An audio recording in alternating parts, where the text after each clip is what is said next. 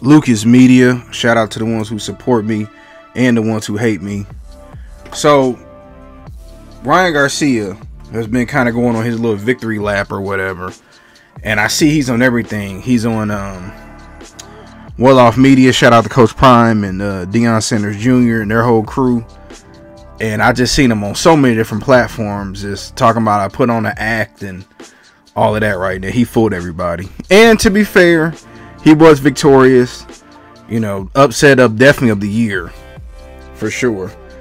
Now Ryan Garcia has something interesting to say about him and Floyd Mayweather and Tankdavis. And I wasn't even gonna make a video about it, but whatever, it's already out there in the public.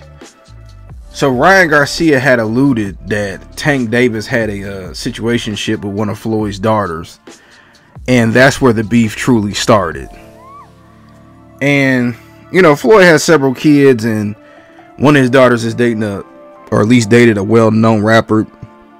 Y'all know who he is. If you don't know, it's just a quick YouTube and you'll be able to pull it up. But apparently or allegedly, Tank has a situation with Floyd's daughter. That's what really started the beef, and they've been beefing on and on for years. Now, honestly, I heard that this hasn't been a secret. Honestly, most people know, but you know, but I ain't gonna lie. If I was in Floyd's situation, I feel some kind of way too. But I'm not gonna mess up the money. But I would feel some kind of way. I got grown children, and you know, you don't want them messing with or talking to an employee of mine, or really of ours, because the company is ours. But that just goes to show you that things aren't perfect. And you know, here's my thing about Ryan though. Ryan, why would you say that? Honestly, why would you air that out? And how come Ryan isn't held to the same standard that I will be held to, or you, or whoever else would make a video? Because I'm telling you right now, people are gonna come in my comment section and say, "Why you talking about it, man? That's Floyd business." But people praise Ryan Garcia, and it's getting shared everywhere. Honestly, you don't see nobody calling Ryan Garcia a snitch, none of that. But let me make a video.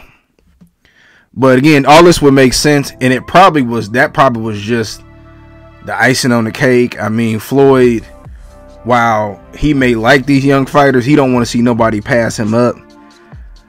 And the reason why we know this is because he always, when somebody talks about upcoming fighter, he always would downplay them and compare them to himself.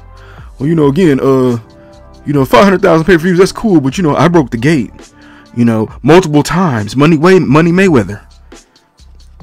But you know, whatever. But I just want to know if y'all gonna hold Ryan to the same standard that y'all gonna hold me to for making this video.